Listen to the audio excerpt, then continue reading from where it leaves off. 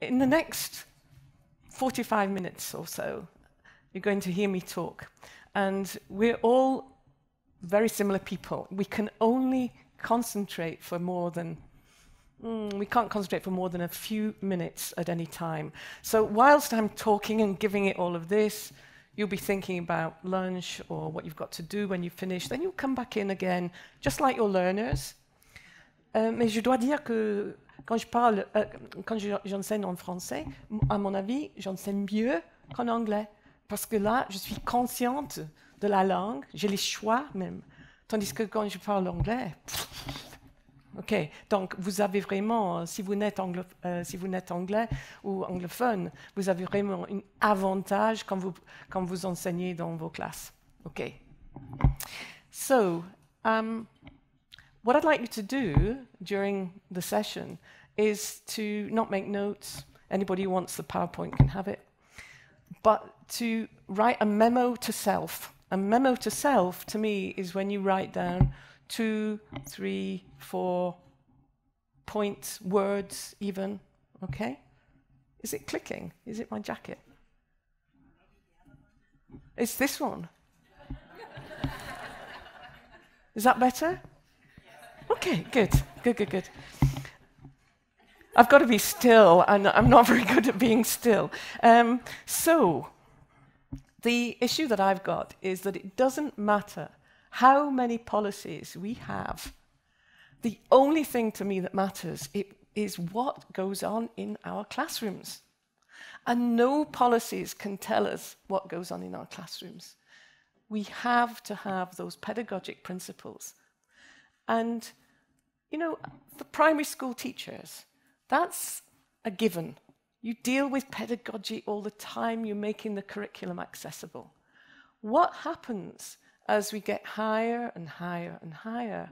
Assumptions are made. And assumptions are made about the language and about the pedagogy. And unless we really look at how we design our classrooms, how we design our lessons, don't even get me started about lesson planning. How can you possibly plan a lesson of 40 minutes? We don't learn in that way, but anyway, that's for another time. But we need to have really clear principles for how we operate in our classroom. And if you are working in a bilingual setting, these are not what come naturally to us. Okay, so you might think that some of the stuff I'm doing is completely irrelevant, but let's go. So, 3 key points. It's complex. It's really, really complex. Bilingual education is complex. If it were easy, everybody would do it and we'd have quadrilingual young people. We don't. The key thing for me is around subject literacies. Now, as soon as I say the word literacies, people think it's learning to read and write. And by the time my 17-year-olds come to me, they can read and write. I'm not talking about literacy in the sense of learning to read and write. I'm talking about subjects. And the more subject-oriented we become, there's a book, there's a concept of academic tribes and their territories. Okay? So we've got to be really clear about what our subject literacies are in our own subject areas.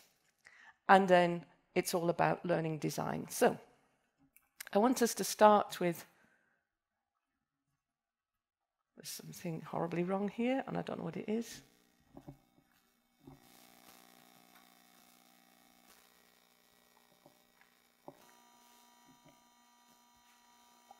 It's not the PowerPoint that I thought it was going to be. Not sure what's happened.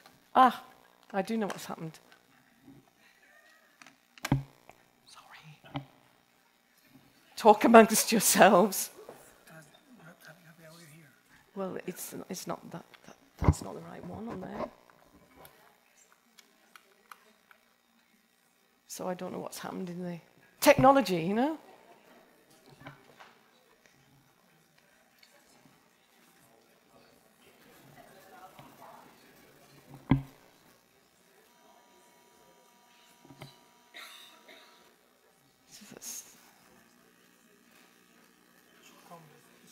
was testing the file before.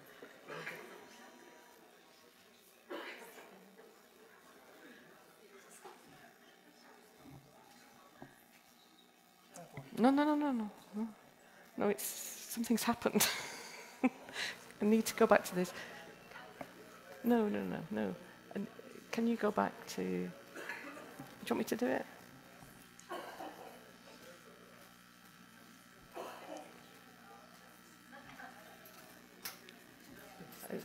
Does your presentation? No, no, no, no, no. No. I don't know what's... I don't have no idea what's happened. This is good. You can... I should be now giving you anecdotes, but... See, none of the...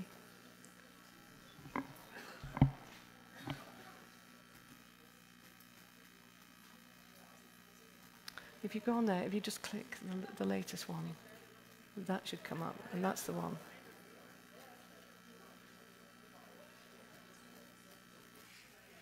That's the one. I have no idea what's happened. It's the merging of the PowerPoint, I think, that's happened. So whilst this is getting sorted out,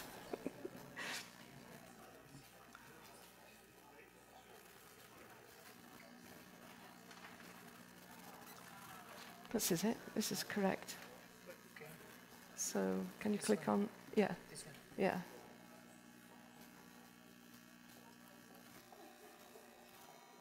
Ah, good. Okay. Problem solved. The golden rule is never, ever, ever rely on technology. And I was just about to launch forth because I don't really need anything visual. But anyway, so to get us started very quickly, I want to just, I just want you to reflect. Where's my mouse? Okay, let's go.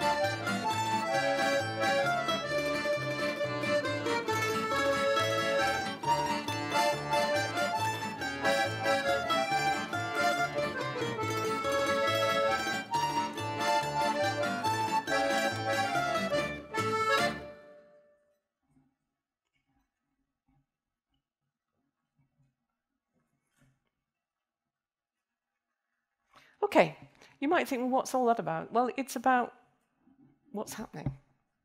And if we don't have real world in our classrooms, how can we possibly be preparing our young people for that working world. And it's affecting who our students are. And I feel that we're ignoring it at our peril. And whatever kind of institution you work in, that's changing, and it will change quite rapidly. And the world around us is also changing, and I think that has to be part of our pedagogy. We really can't ignore it. So if I'm walking down the street, the main street in Edinburgh, I will hear more Polish being spoken than I will Scots. Okay.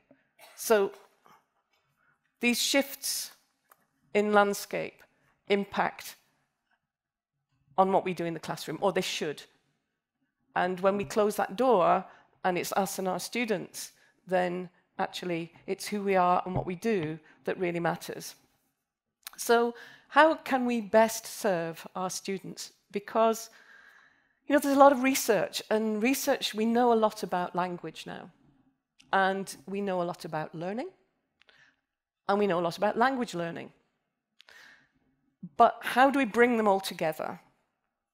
And we already live in this plurilingual world, and in a place, in a country like Switzerland, you already have this notion of bilingualism.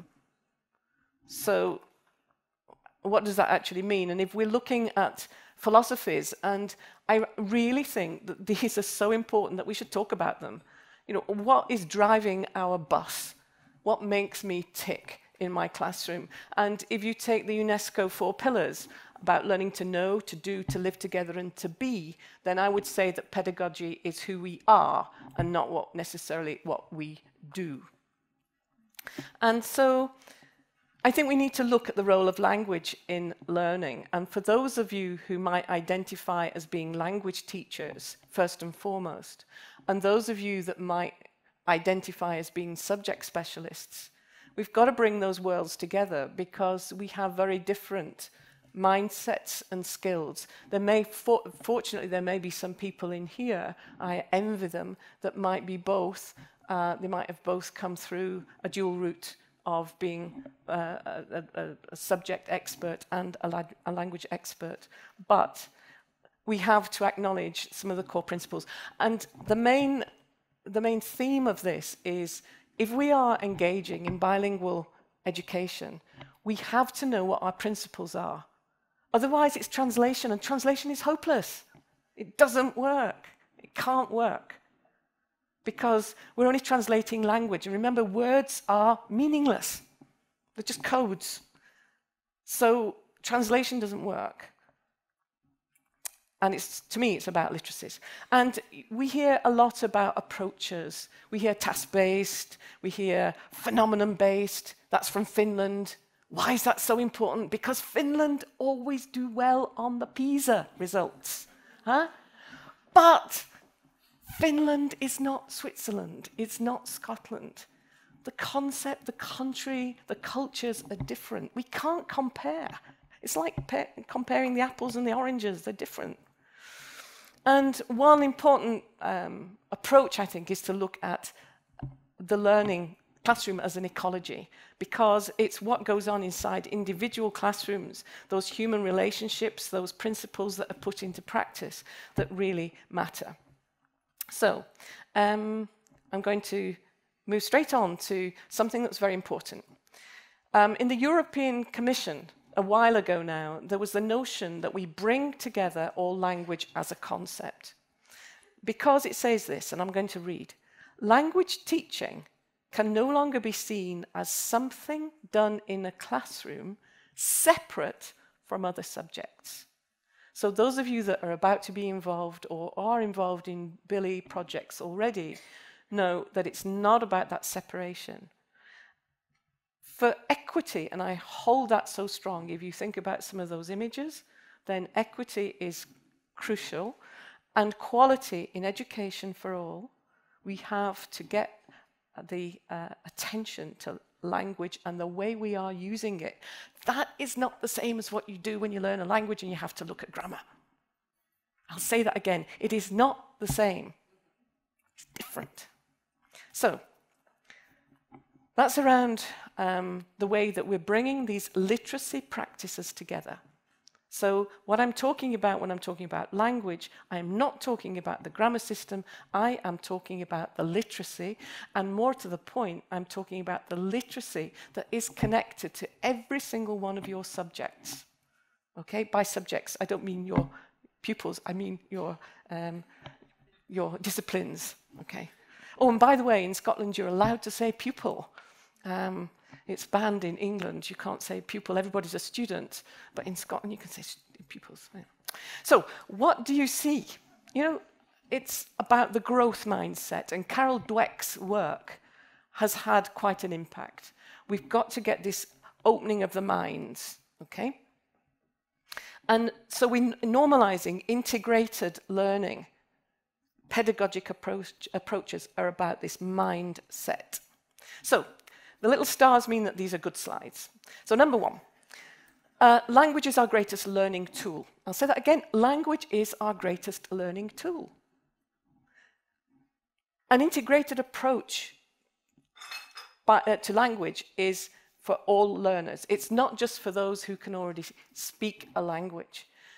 There is an assumption that the higher you go in your language, the less you need to take attention of it. No. I would argue that a CLIL approach or a bilingual approach to education is informing first language education as well, because it brings together all those elements. It's not monolingual. Just think this morning, we've been switching languages. It's not a monolingual process. We need to use all the language resources that we have. So if you are doing bili in English, you may well have lots of languages being spoken, whilst the main one, obviously, the key work will be done in English, and it's certainly not the same as TESOL and so on. So we have to use it, translanguaging. Can I just say one thing? Grammatical chronology as the only determinant of language use is not appropriate. I want to use some complicated tense. I need it. I want it now. Okay, it's a concept. I want that tense now. It doesn't mean I want the whole paradigm.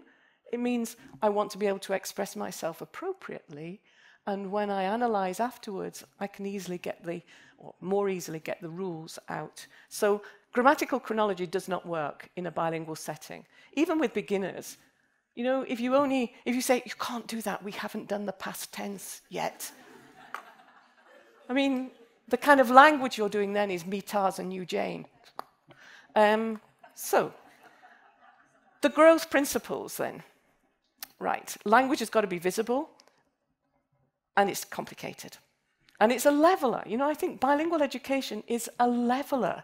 It gives that opportunity for all learners to start to engage.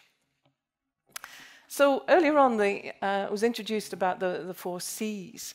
The 4 C's came about when I was working with some Spanish teachers a long time ago now. We had a huge piece of paper on the floor, and we were on our hands and knees scribbling. We had no idea it would go viral at that time. And the reason why I think it went viral is that it's just common sense. So that if we are planning and designing our bilingual work, we have to think about those elements. So there it is. It's on your handout, but those are the 4 issues. Let's have a look at them very quickly. The first one is content, and the C for content, well, everybody knows what their content is. However, you know, knowledge, which is part of our content, isn't just facts. So we've got different kinds of knowledge. Different kinds of knowledge require different kinds of language. Okay? So we have factual, conceptual, procedural, metacognitive. All of those are your content. So the first thing you have to do when you're looking at your content is not to think, right, okay, I've got to do this period in history, or I've got to do hygiene because we're working with chefs. It's around taking the concepts that underlie it. Cognition. All right, getting the thinking going. We often Bloom's taxonomy, we talk about higher order thinking and higher order skills, but they also require the kinds of tasks and activities to be progressed. The design of those tasks and activities are crucial, okay? And it's about creativity with language. Now, to language is a verb. It is. Okay? So we can talk about languaging. Languaging is brilliant. What is it? It's when you ask your learners to put into their own words, not your words, not the words of the textbook or the sheet, into their own words, what they think they've learned. It's not really done very much. Question and answer sequencing doesn't get at languaging. It gets at this, you know, I always use this example with the principle of Archimedes, right? Remember the principle of Archimedes? Yeah? The principle of Archimedes? Yeah? If a body is wholly or partly immersed in a fluid, it appears to lose weight, and the apparent loss in weight is equal to the volume of the liquid displaced. Done. Did I understand that when I was learning it? No. And then we had one teacher who said, go home, homework tonight is to have a bath. Those were the days when you had a bath, you know, you didn't have showers. Have a bath, sit in the bath, lift your right leg out of the bath, and something will happen. And sure enough, the bath water goes down and your leg feels very heavy. Ah, I get it, I understand it. And that is the difference. So then I could actually put into my own words what the principle of Archimedes actually is. So language is a verb. And then we come across this big discussion. Do we focus on language? Do we focus on content? It's both. You can't have either or. And far too much time has been put into this, is it this or is it the other? And I'll explain more about it in a moment. The other thing is correction. What do we do about correction? Read this from Mohan, who's a Canadian. We are not aware of any evidence or explicit and detailed claims that the correction of errors of grammatical form is a sufficient condition for the development of oral and written language as a medium of learning. Okay? Then we come to the C for communication, which is language. It had to be communication because it's the C, okay? So we've talked about languaging, and then we have the triptych. And again, this is a really, really good little tool because what it says is in your classroom, you will be needing different sorts of language. Language of learning is all the learning, all the language that you need with your particular topic. Easy, that's done brilliantly. Well, there's a lot of bilingual lists, and, you know, bilingual lists, okay, but then there's language for learning, which is all the language that you need to operate. So when you're dealing with 16, 17, 18-year-olds, if they're going to have a discussion, it needs to be a discussion that is expected of a 16-year-old, and not, I like it because I like it. In other words, a limited language should not and cannot limit the cognitive level at which we are operating. Right? It just can't. That's not education. So we have to constantly be thinking, if I want my learners to discuss appropriately, as a 16, a 17-year-old would want to, about real-world issues, I've got to put that in. I've got to teach it. Okay? And language through learning is the language that you get. The more that you learn, the deeper that your concepts are, the more language you will produce. You can't plan for this, but you've got to be ready for it. And culture is really what the visual display was all about earlier on, the culture of the context in which we're working, but it's also the culture of the subject you are working in. Okay? It's never neutral. Never. So, the challenge is this. How do we focus on language in our subject areas? when the OECD 2016 report is saying that all of our young people need literacy, numeracy, and problem solving in technology-rich environments. Okay. Can we sort this one out? Nobody is born speaking academic. And academic is a problem word because the very word academic immediately, well, certainly in an Anglophone context, you think about bright, intelligent people who are older, going to university perhaps. Academic language starts the moment that a child steps into school, and in some families before that. And it needs to be taught, it needs to be acquired, and that is our job. So what does all this mean for classroom design? Thinking and knowledge construction require different kinds of language which do not automatically depend on grammatical knowledge and understanding. So that means we have to do our planning not according to grammar, but according to the concepts that we are teaching our young people and the activities that we are wanting them to do. Okay? So, don't forget languaging. Where are they going to have that opportunity to articulate in their own words what they've learnt? So, the 4 C's then were about meaning making. And remember, knowledge isn't transferable in that way. We all make meaning. And at the end of this session, if there are 120 people in this room, there'll be 120 versions of what I've just said. Okay, that's fine. The more the better. So meaning making involves knowing, that's our content, thinking, our cognition, articulated, our communication, in ways which demonstrate cultural awareness for this world that we're inhabiting. So, depending on what you're doing, I don't know what your different courses are. This is more related to perhaps, I don't know, more typical subject areas. But scientists, historians, and geographers, they think differently. We do similar sorts of things, but in a different way. So you might say, well, describing and classifying, but the way you would do that if you were a mathematician would be different from the way you would do it if you were a geographer.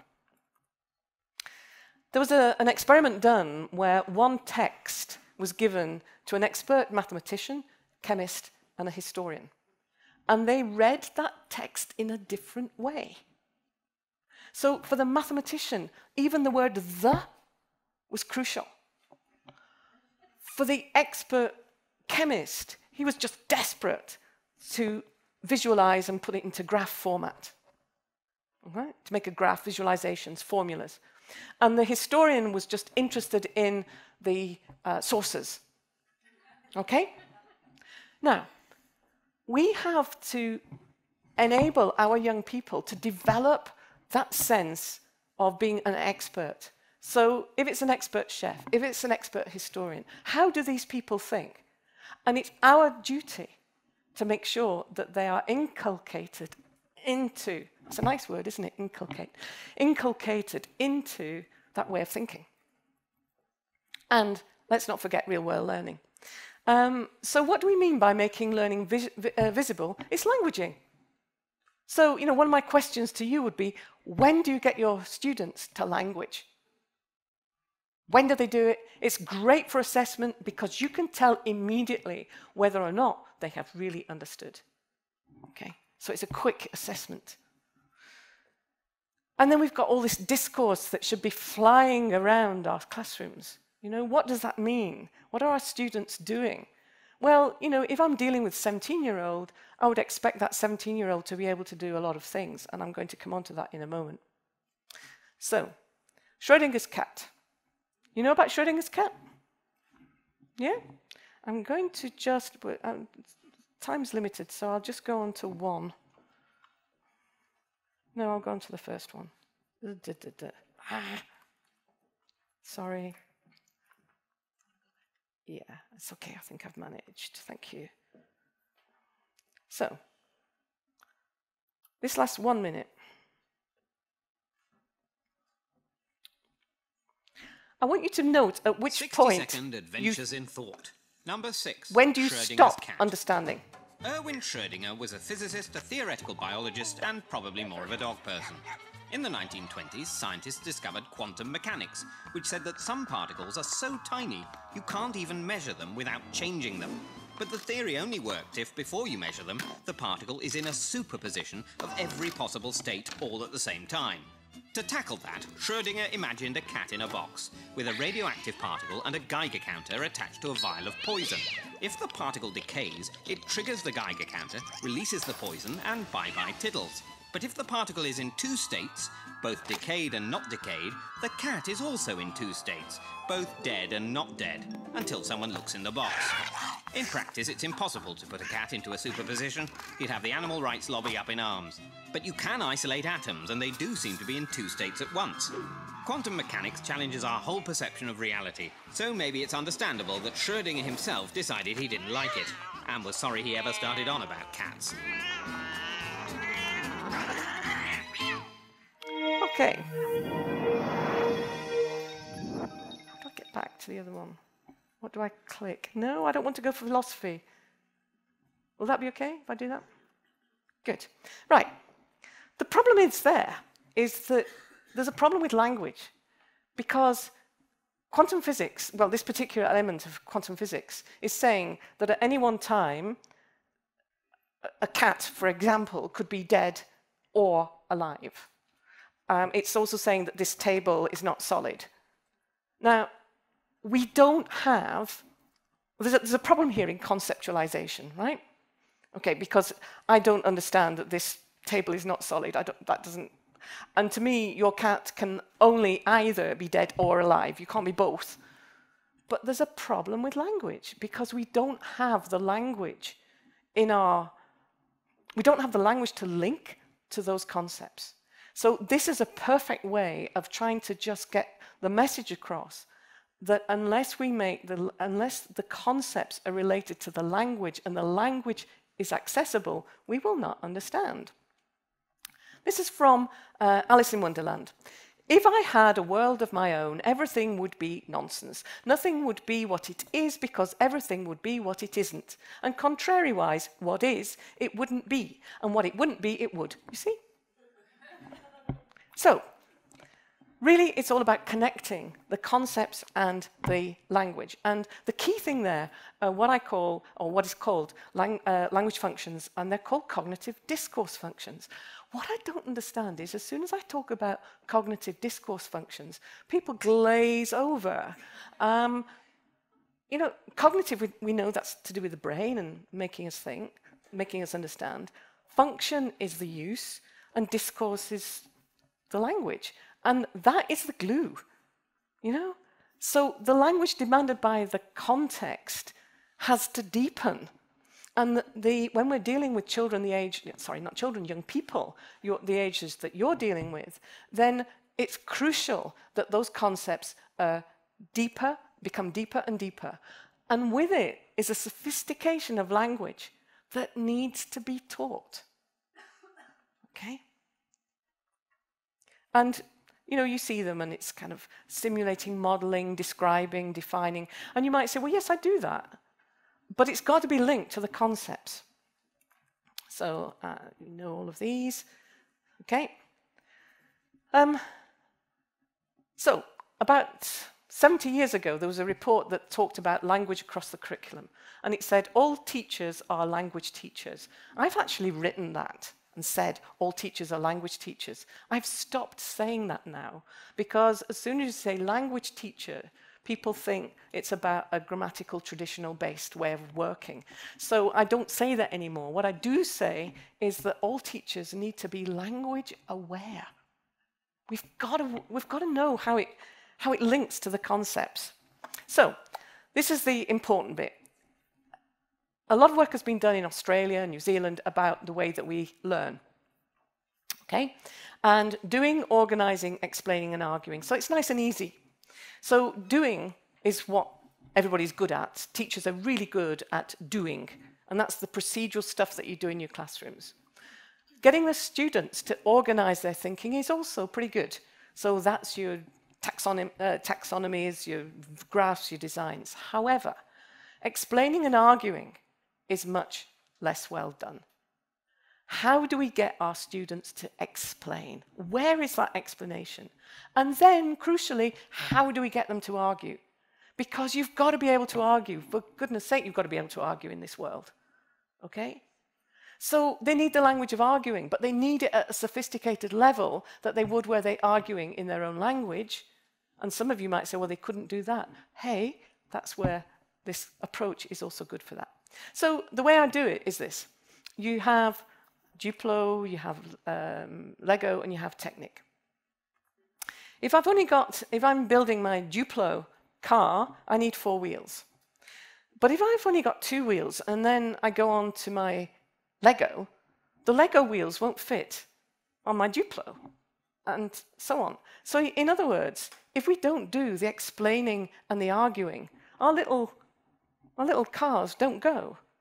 So this is, and again, you've got this in your handouts, this is the little design that might help you move on from the 4 C's. So you've got the 4 C's in your planning, but then you're thinking, how do I develop my tasks?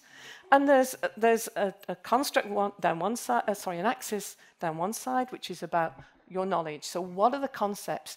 Take your concepts and think, right, okay, what is this concept and what language do I need to express it, which goes along the bottom.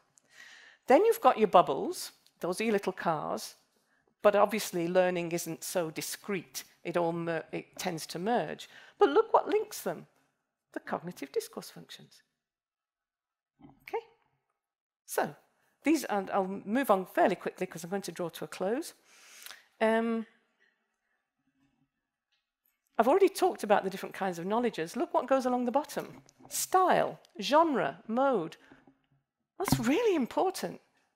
So if you're to do with physics, and I say to you, well, what genres are you using?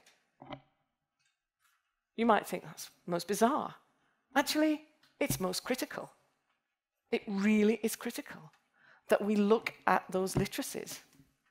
And this is where the triptych comes in, because it leads towards pluriliteracies, which is where I think we need to go for our young people to be pluriliterate citizens in the future.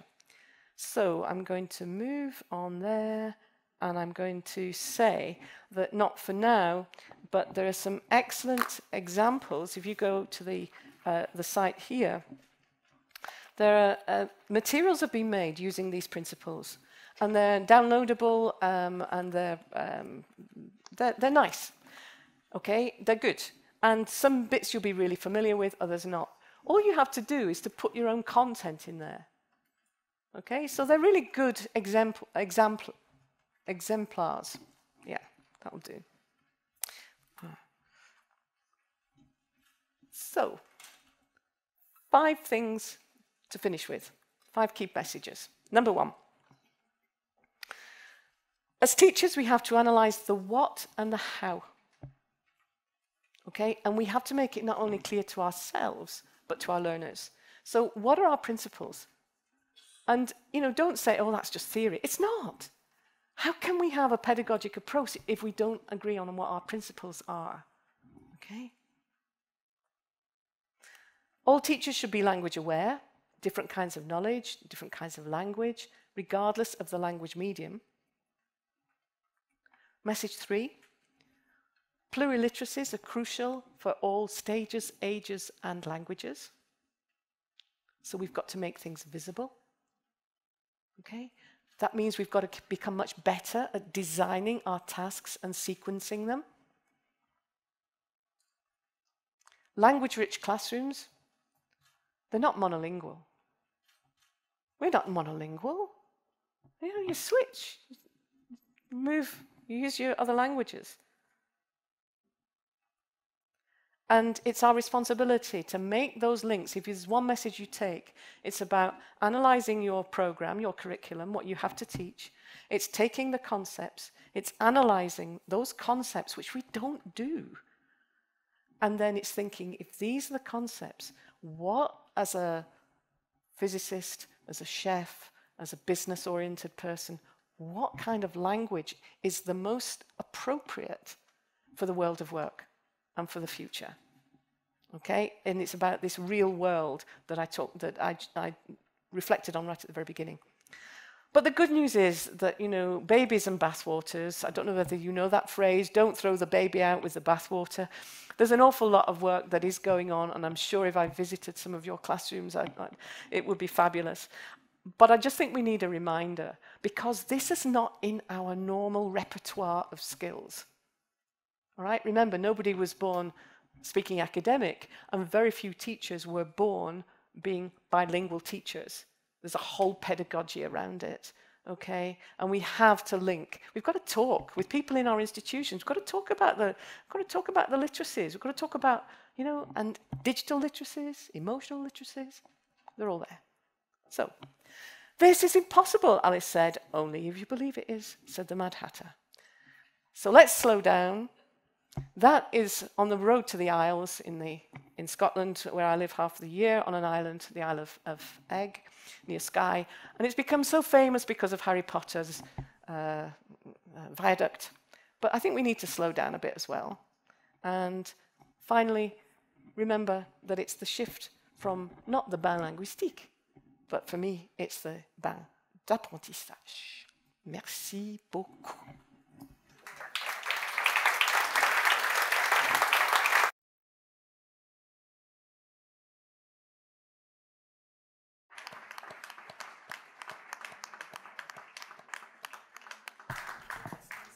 Sorry?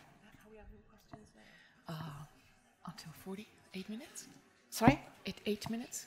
Yeah, whatever. Okay. Yeah. Okay. So you ask them or I can? Okay. Well, thank you very much, Do Coyle, for languaging with us today. It was really very interesting. Are there any questions from the audience to Do Coyle? I mean, one of the things I could do would be to ask you to language what you think I've just said.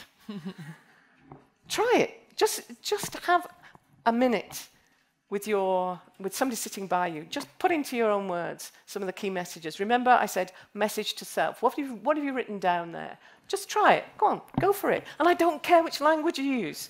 You can use Swahili if you like. I don't care. You know?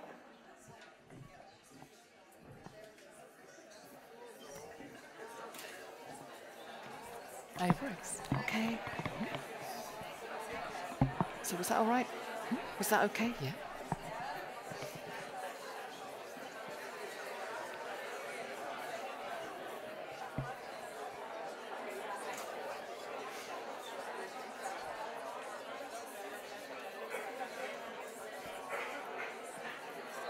We're okay for We're okay for time. Yeah.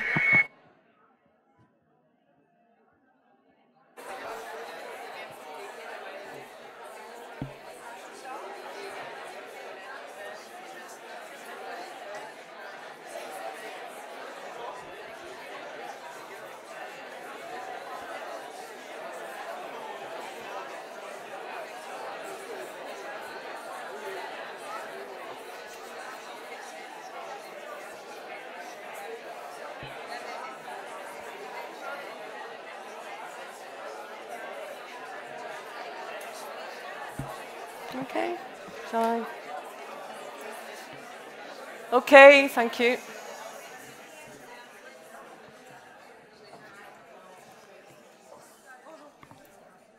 That is such a nice sound to hear. Lots of people talking, I can tell you. It's really good. Okay, questions then.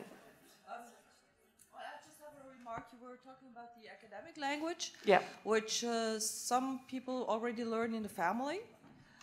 So one of my questions is, how can we do, what kind of measures can we take to overcome this gap of those who learn it early and easily, and those who will learn it maybe quite late, and they're older, 15, 16 or later?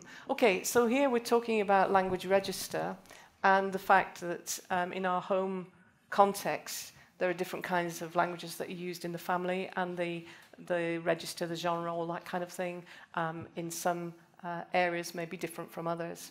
And it's part of our responsibility in the materials that we use to enable that access to academic language.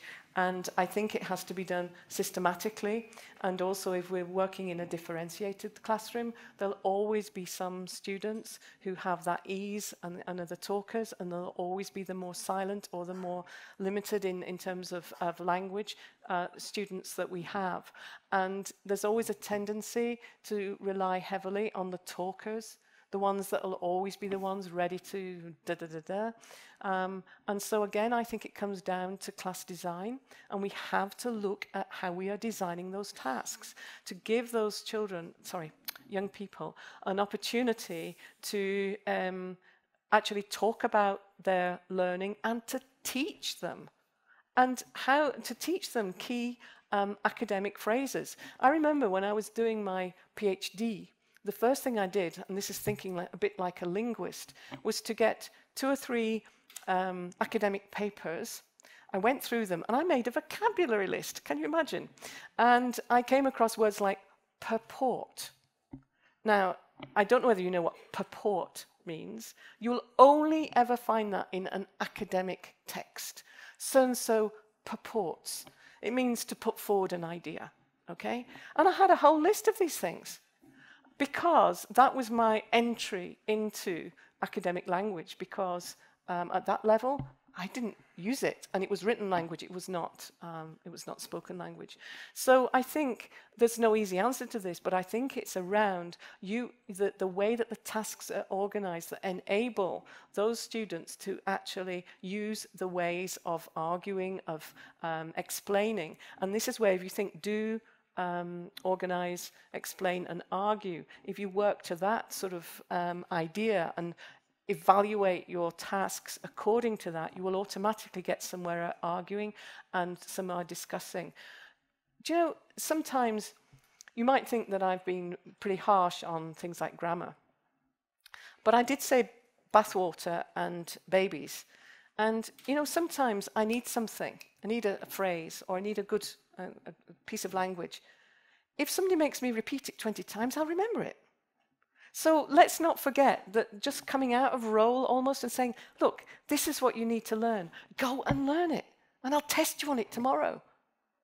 So all of those little strategies that have come from cavemen almost, we've still got to use them.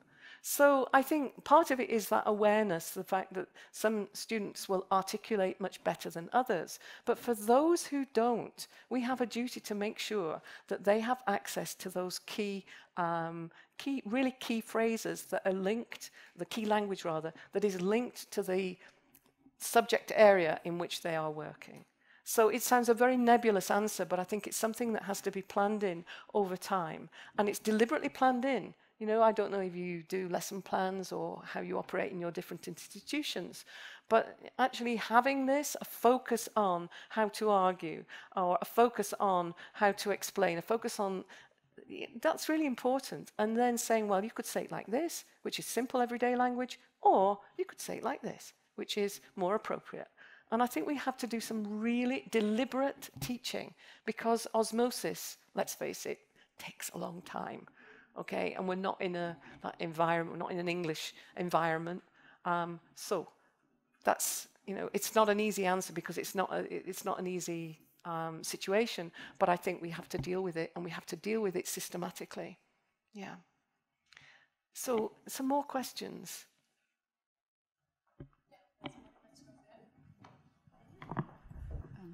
I think it's really very important as well, as you say, if we have a different level of students, as well maybe to use digital instruments. I think of EDX courses, where we really can, for example, this language of scientific language, where we could as well give to those young people that are maybe, they have a little bit of difficulty in language, but then they could be trained. So the teacher could say, look, I have this tool for the ones that are not that have for them it is harder to learn and to train.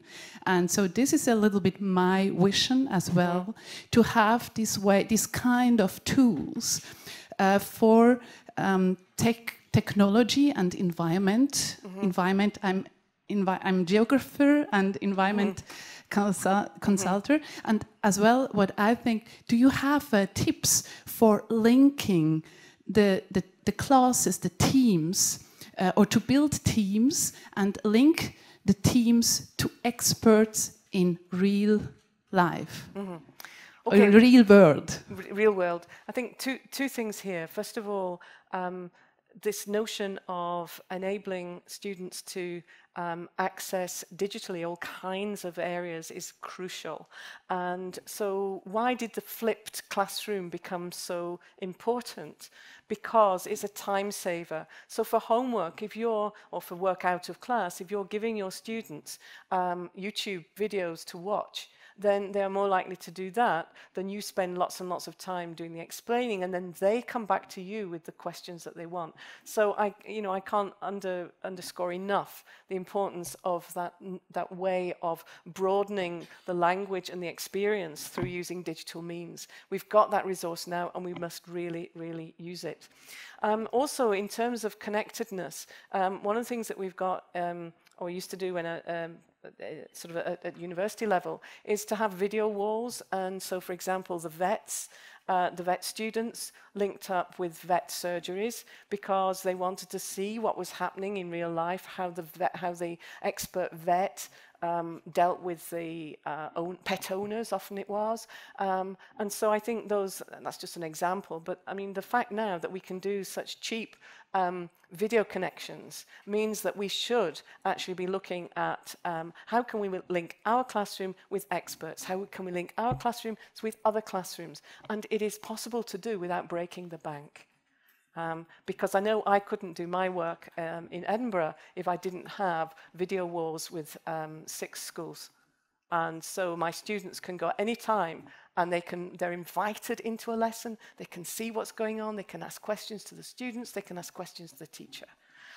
So I'm just saying that really, come on, those digital links are crucial. And I think you find them, I mean, British Council do things like e-twinning, but that tends to be more school-oriented. I don't know of any networks that are more at the professional level. I don't know them. But if they don't exist, then they need to be formed. And it's 2 ways. It's linking with each other, so you can do that easily, so that your students are working on joint projects, fantastic for languaging with each other, and also linking with associations and experts and so on that exist, and getting them to input. So yeah, that's a great suggestion.